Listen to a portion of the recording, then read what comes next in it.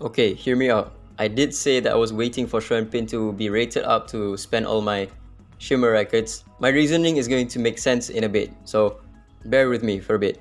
So I have enough Shimmer records to go for the 50% pity, but I'm choosing to wait because let me just remind you that in May of 2023, we did get a Xuanpin. That's when Xuanpin got released in May 2023, and then in September is our next ShimmerNet 5, which is Tolan. And then just 2 patches after Tolan was released, next patch we didn't get like any ShimmerNet 5. But after that, in October, literally the next 2 patch after Tolan was released, we got Anna. And we all know how broken Anna was and how meta-defining Tolan was also when he was released. When Tolan was released, the speed meta was the best team that you can run, because the tank team couldn't really do much without Mavis. So if you're running a speed team without a Tolan, then you are at a massive disadvantage. Tolan kind of shifted the landscape. Not only do you need R2 Ethan to compete, but you also need a Tolan because he is the fastest unit to ever exist in DISLYTE, right? So with the speed meta, you need one of your units to be the fastest, and Tolan does that. And if you put him on the light above set, then he also becomes an AP pusher for you, which is why he was needed in the speed meta. But then 2 patches after that, we got Ana, and we all know how broken Ana is. She makes the team by herself. You can run a combo with her, but you don't really need to. You can run a team that has 20% win rate, you slap her in, it now suddenly becomes a 70% win rate team. And yeah, we all know how broken a new ShimmerNet 5 can be. And DISLYTE is pretty down bad right now, so they kind of want to release as many like pay to win aspects as much as possible. That's why you can see like Tolan being released, and then literally 2 patches after that we got Anna, and then now we got Materia Research Lab. Now 2 patches after Anna we don't get any ShimmerNet 5. So what I'm going to do is I'm going to wait for the news on the next patch, whether they're releasing a new ShimmerNet 5 and whether that new ShimmerNet 5 is broken or not, because Xuanpin is almost like 6 months old right now, right? I'm not saying that she's bad. She is still the best DPS support that you can get. She's still going to be one of the best units that you can bring to get a high score on like Falsetto Fantasy, Desolate Lands. She's still the best support that you can get. But like I always said, whether you need that unit or not, you summon based on that, or you summon based on fun, right? My account, I don't need a Xuanpin. Falsetto Fantasy, I'm already getting the highest reward, which is like top 100. In PvP is where I'm kind of struggling a bit.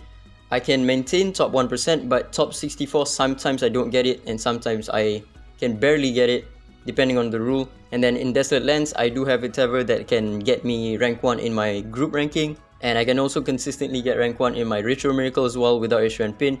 Obviously, getting a Xuanpin is going to be way better than me. I can get guaranteed rank 1 on almost all of this. But like I said, I don't need a Xuanpin. That's why I always do the should you summon video on the very last day, because I want to see the espers that are going to be released on the next patch and compare them within the current patch. You know, which one is going to be better. Is it the current patch lineup, or is it the next patch lineup? I have 400 wish stones right here, and I'm contemplating on whether I should summon for R2 Genie or not. I'm still waiting for the next patch. I don't just instantly summon for an R2 Genie just because she's good. It's always best to wait for the next patch update to see which one is going to be better for your account. That's why I don't go for Mateo. I went for Liam instead. I have the espers, the right espers for Liam to be an exceptional support.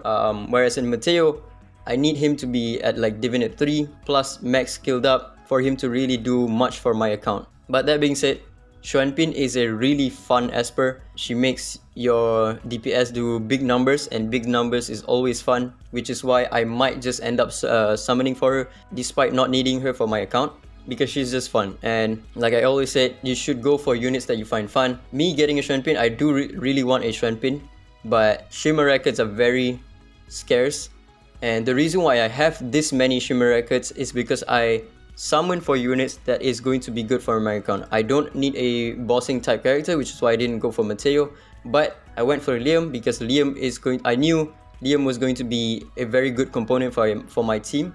He's going to boost my score by a lot, and it's only going to cost me 100 wish stones, right? I'm still contemplating on summoning for R2 Genie because Artsujini is going to help me immensely in PvP, but I will have to wait for the next update info. So yeah, that's my reasoning on not entirely skipping her just yet, but mostly just waiting to see what the next patch is, whether they're releasing a Shimmer Knight 5, and if they are releasing a new Shimmer Knight 5, then I'll see how broken they are compared to Xuanpin, because again, Xuanpin is still a broken character. She's still the best support DPS that you can get in the game, but we already know how Ana is in PvP and just how game-changing she is for your account for PvP.